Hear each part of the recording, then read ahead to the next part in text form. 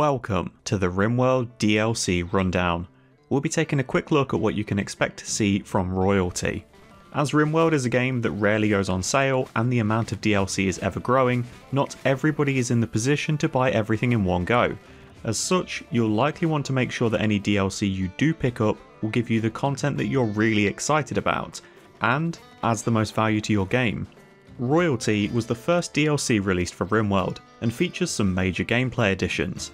You have the Empire faction, the titles system, psionic abilities, better known as Psycasting, new mechanoid threats, a whole bunch of new quests, new weapons, armour, body parts, utility items, all with associated research, a new way to win the game, and over an hour of new music.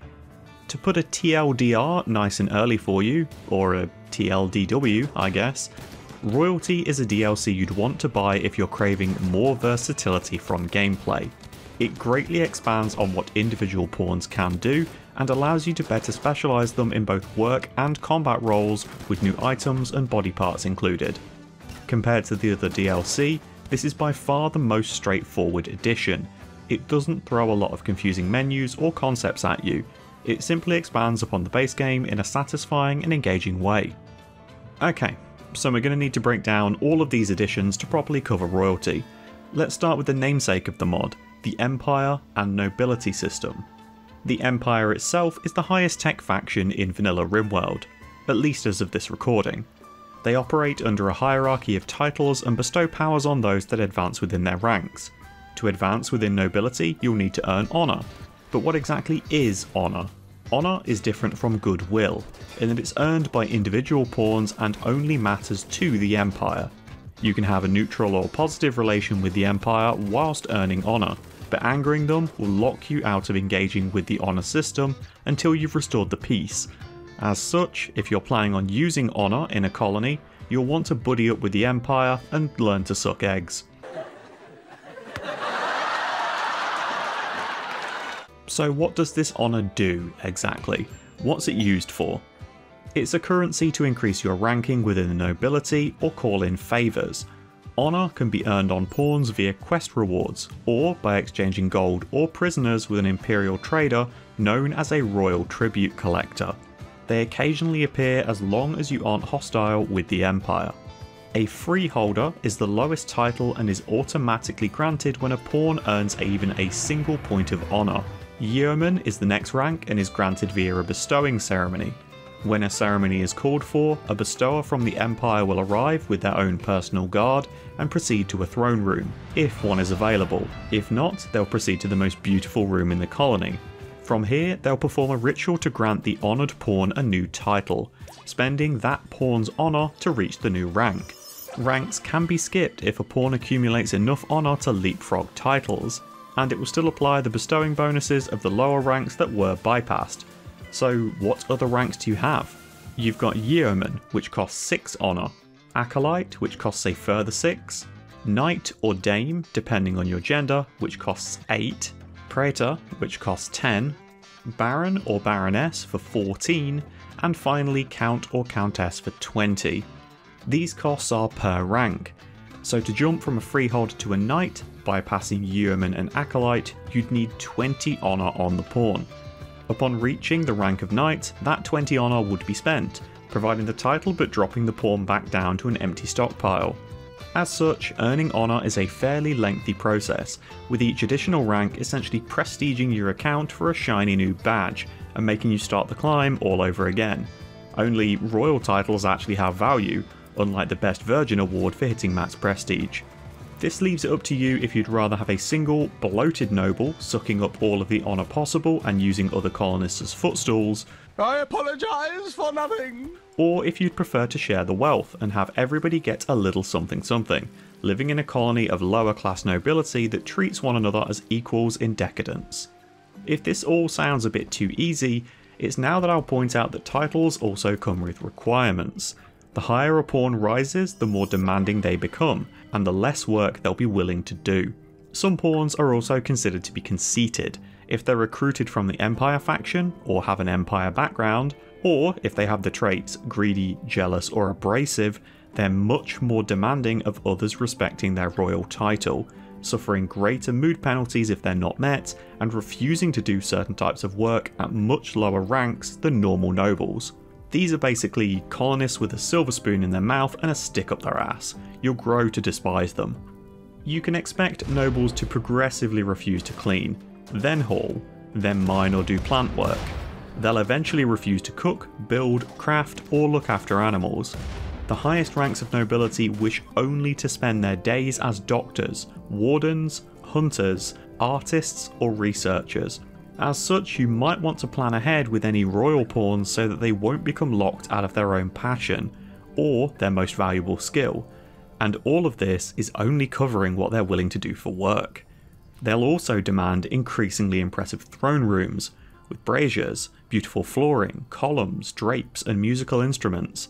They want more expensive bedrooms, with gold inlaid beds, dressers, drapes, end tables, and a huge footprint.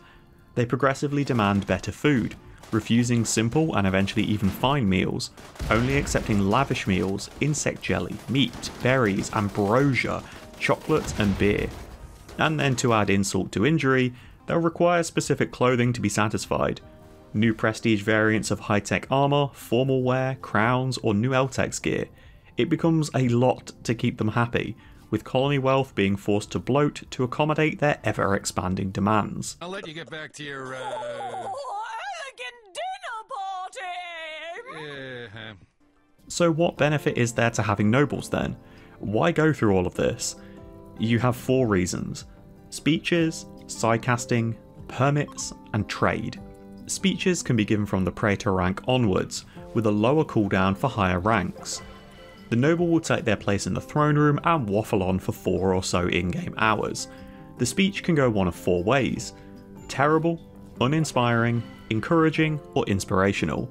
The negative outcomes lower all participants' mood and decrease their opinion of the speaker, whilst the positive outcomes improve mood and opinion, with inspirational speech giving every listener a 5% chance of gaining a random inspiration.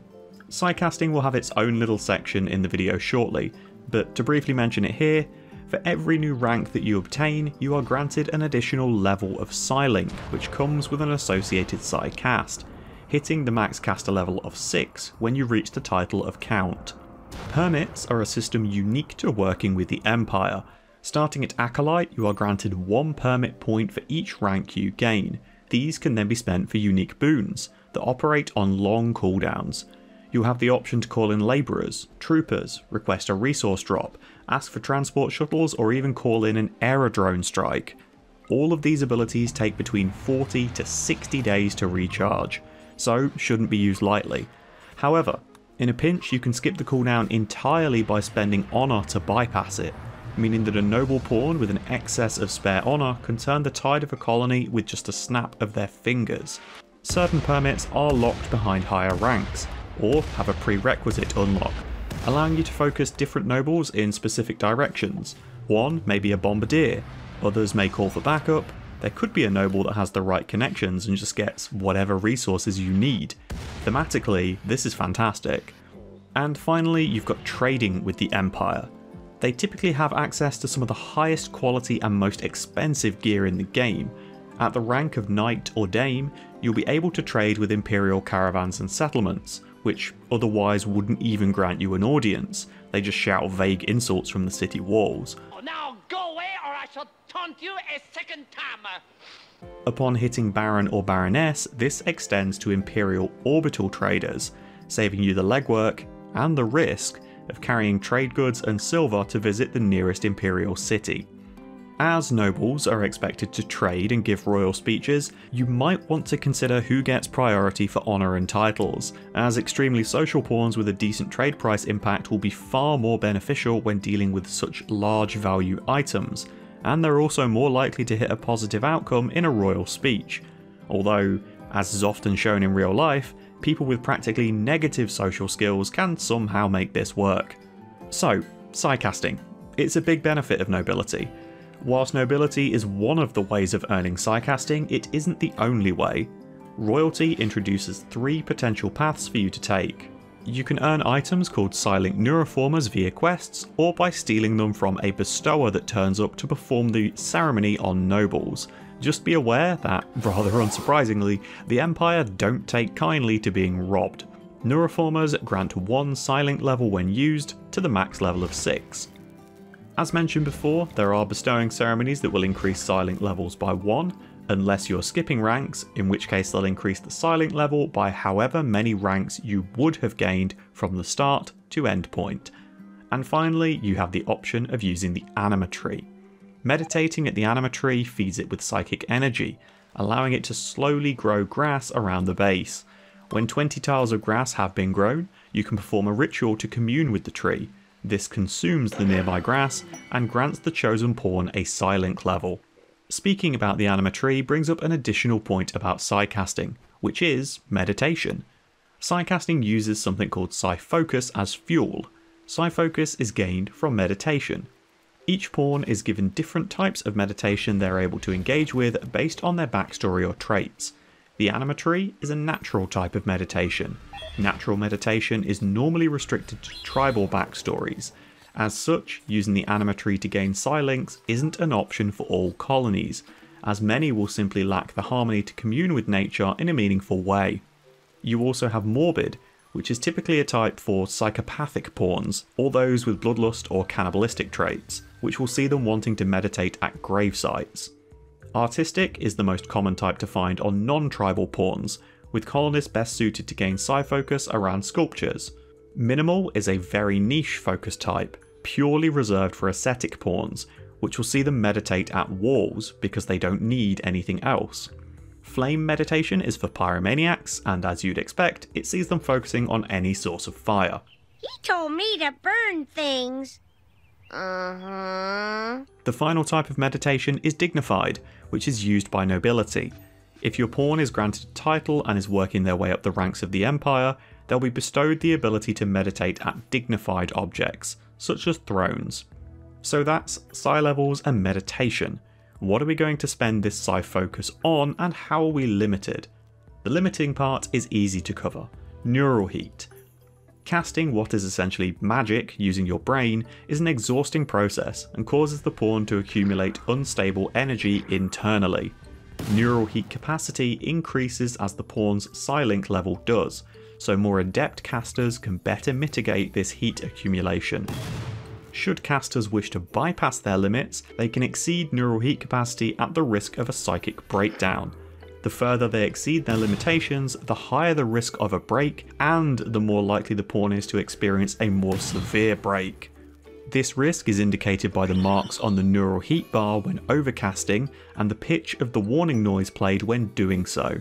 Minor breaks will lower consciousness by 25% for 1 to 5 days, major will hit consciousness by 50% for 6 to 10 days, and a total breakdown renders the pawn unconscious from anywhere between 11 to 15 days.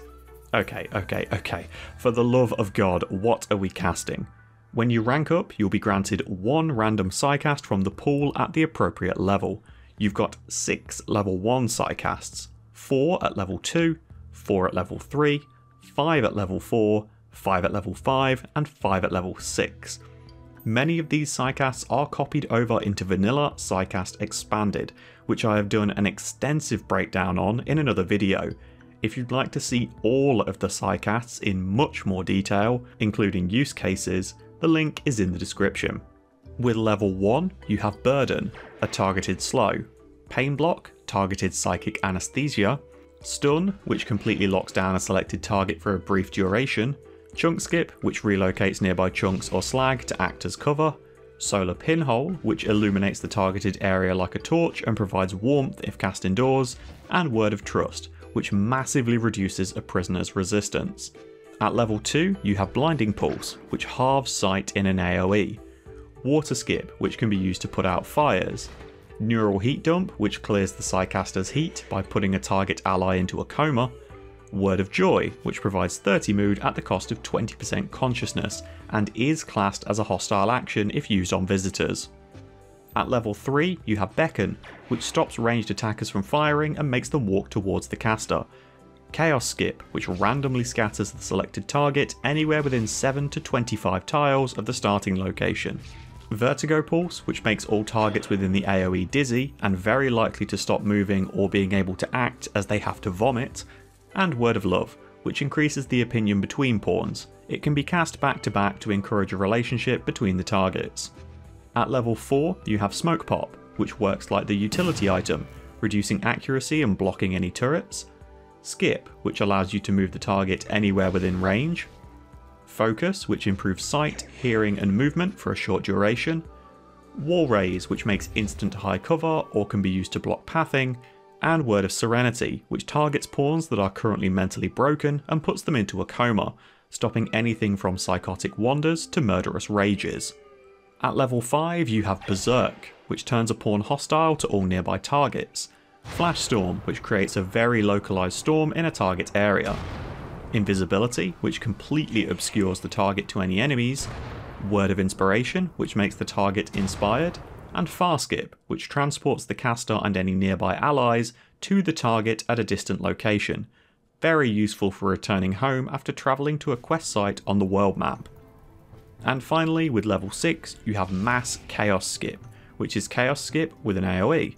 Skip Shield, which totally nullifies ground level projectiles from going in or out of it. Manhunter Pulse, which is a massive AoE target that turns all animals inside completely feral. And Neuroquake, a massive AoE that turns all impacted targets berserk, with a very small safe zone around the caster. This also puts the caster into a 5-day coma, and has dramatic mood and faction relation penalties due to the disturbing nature of the cast. With just a quick rundown of the casts, I'm sure why you can see that Psycasting is so impactful, especially at higher levels. It's able to turn entire fights around with 1 or 2 well-placed uses. Most of these also scale with psychic sensitivity, so pawns that are hypersensitive are likely to be much more impactful casters, extending durations, range, or severity of casts where appropriate. Okay, that's enough about mental magic. What about the metal monsters? With Royalty, you get a new type of threat included, which are mechanoid clusters. They behave somewhat like a mix of a siege and a drop pod raid combined. Mechanoids will deploy on the map with barricades, walls, and structures, but they lay dormant until you disturb them, meaning that as long as you keep your pawns away, you have time to assess and prepare for the threat.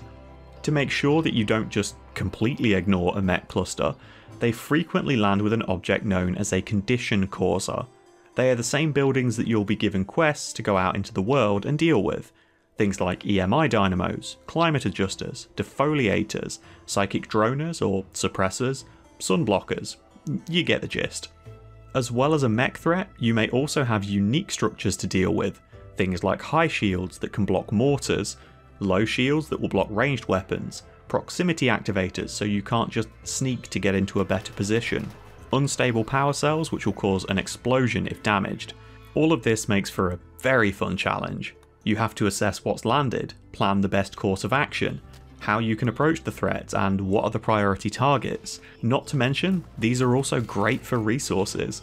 A lovely big delivery of steel and maybe even some free, somewhat volatile power cells.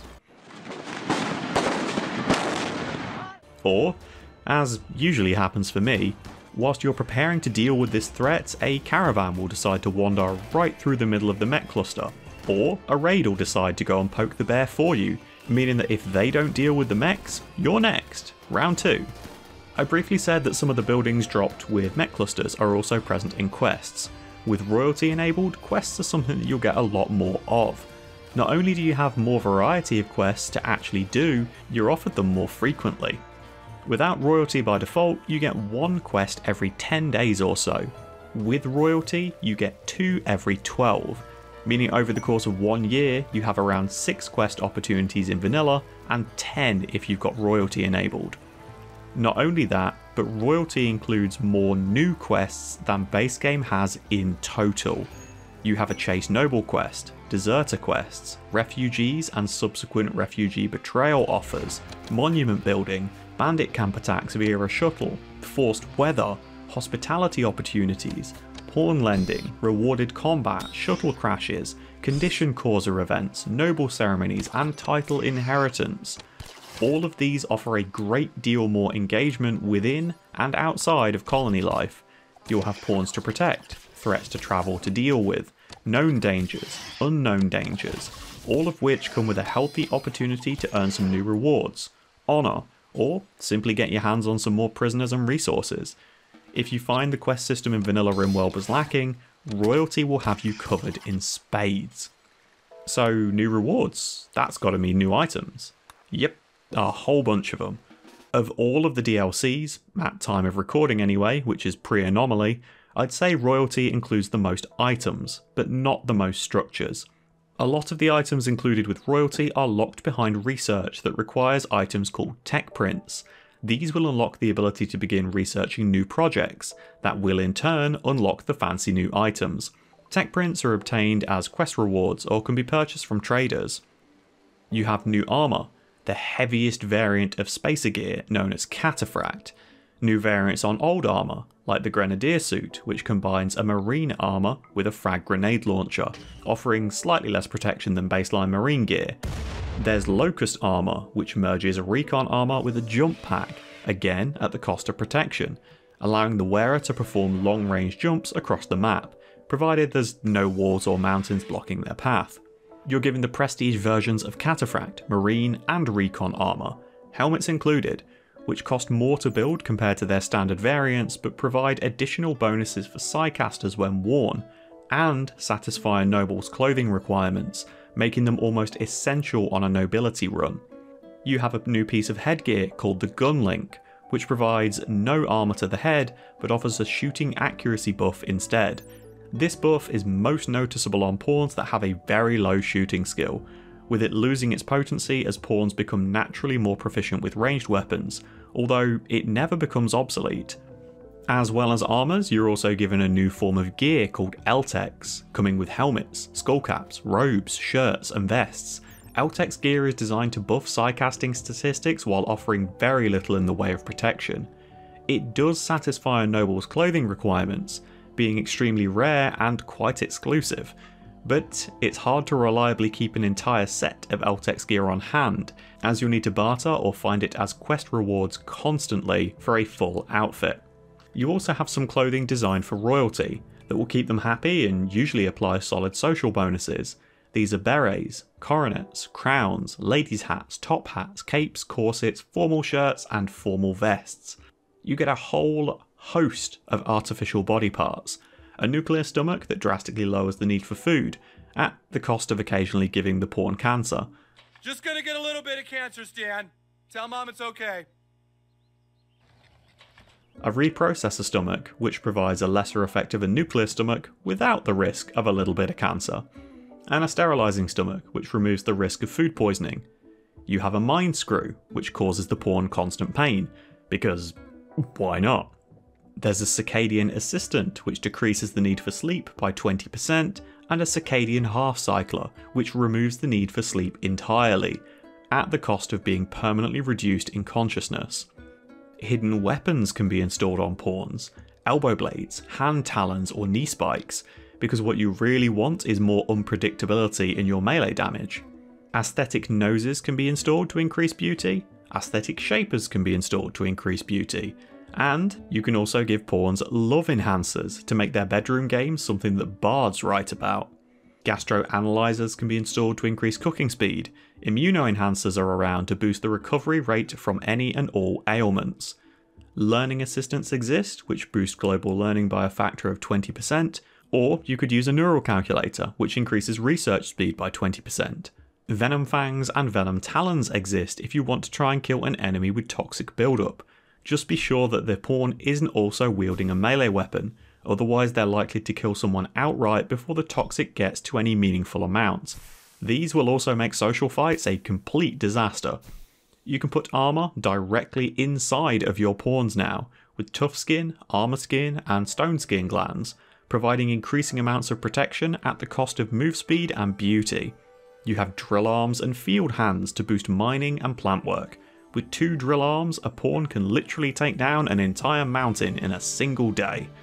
There are psychic harmonizers, so you can share the mood of the pawn that it's installed in.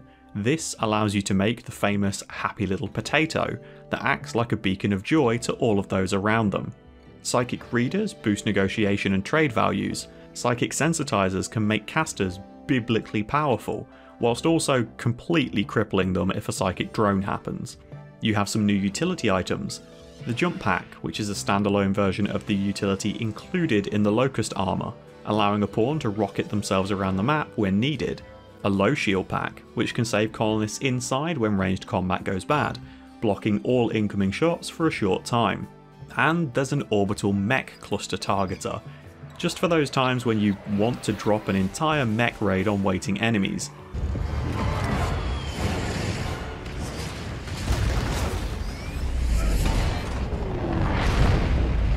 And hope that they both deal enough damage to each other so that you aren't going to end up causing your own downfall. There are new weapons. Axes, warhammers and an Eltec staff, which boosts psychic sensitivity like the Eltec's gear, as well as a new tier of Ultratech melee. Mono swords, plasma swords and Zeus hammers, all of which can potentially also become persona weapons. Persona weapons are rare rewards from quests and sometimes appear on traders or at Imperial cities. They bond to the wielder and may refuse to be used by anybody else. Typically, they have a very high item quality, dramatically boosting their DPS, and they'll come with additional traits from a list of 19 potentials. They can boost or dampen psychic sensitivity, buff or hurt the wielder's mood, gain psi focus or mood on killing blows, lose mood on killing blows, lose mood for going too long without a killing blow, boost meditation rate or neural heat recovery, cause the wielder to feel no pain, boost the wielder's move speed, increase the wielder's hunger rate, massively impact the wielder's mood if they dare to use another weapon, or simply not care about whoever wields them at all. There are a few structures included in the DLC too. Landing beacons if you'd like to designate a spot for shuttles to land. You have fine floors, both carpet and stone. Braziers for fancy lighting, drapes for additional beauty, a harp, harpsichord and piano to fulfill the need of any royals, thrones, both standard and grand, nature shrines both small and large, meditation spots to guide pawns to specific locations, and a rare and elusive animus stone, which is the strongest natural focus in the game, without the benefit of growing anima grass for Psylink rituals. It's a lot. It's why I said at the start of the video that Royalty is just a wedge of new gameplay possibilities. Mechanically it does add quite a bit, but the main additions to me are the sheer variety of items for pawns. You'll find a lot of raiders coming in with interesting body parts that you can borrow, and you'll have new ways of dealing with them thanks to the psycasting. It's great. It doesn't drown the game in complex mechanics or completely drag away from the core experience that is Rimworld. This is seasoning, not an entirely new dish. I should quickly mention that you have 2 new diseases included with Royalty 2. Lovely, lovely diseases. As they typically come into play with some of the new quests, you're more likely to find that visitors will appear with these. They are Blood Rot and Paralytic Abasia. Blood Rot simply requires tending every so often to keep the severity of the illness down, to avoid any complications. Bad tens will let it rise, good tens will push it down. It's essentially a pawn that needs dialysis. Paralytic Abasia strips a pawn of all movement, making them bedbound, but not unconscious, so they still appreciate conversation whilst recovering. Abasia typically has an extremely long recovery time, but it can be removed instantly at the cost of 10 Glitterworld medicine. It also has an extremely small chance every day to simply disappear. Got better. And finally, there's a new ending introduced in Royalty, the aptly named Royal Ascent. Upon reaching the top rank of the hierarchy, Count, you're able to invite the High Stellarch themselves to your colony for 12 days. You'll be required to house them in a suitable room and tend to their needs. They land with their own personal guard that are also ranked at Knight, demanding accommodation that goes with it. And all you need to do now is survive for 12 days. Sounds simple enough, right? There are 3 ways you can fail this quest. 1. The Empire becomes hostile towards you, for whatever reason. If you misplace a psycast, maybe friendly fire, or you fail at another quest while this is active, it's gonna cost you. Number 2. The High Stellarch is unhappy for too long. Similar to a quest where you accommodate a noble, if the Stelarch is unimpressed or miserable, they'll just up and leave, flipping you the bird as the shuttle flies away. And 3. The High Stelarch dies. This obviously fails the quest. Failing the quest doesn't mean that you can't try again though. It takes around 20 days for the Stelarch to forgive and forget, or to be replaced, and they'll request a royal visit again. After all, it couldn't happen twice, right? So what happens over these 12 days? Raids. Lots and lots and lots of raids. The High Stelarch draws quite a crowd, and not everybody is as buddy-buddy with the Empire as you've declared yourself to be. People are desperate to claim the head of the top dog and the notoriety that goes with it. You'll have breaches, sieges, drop pods, all-out assaults. You'll be hammered non-stop. Remember that while big psycasts like Neuroquake will basically win any fight, it will also upset the Empire, so you need multiple solutions for every attack to be able to survive. If you manage to make it 12 days and keep his lord or ladyship happy, you'll be offered a way off planet, to join the Imperial Court and live as you see fit for the rest of your days. Congratulations. And that is royalty.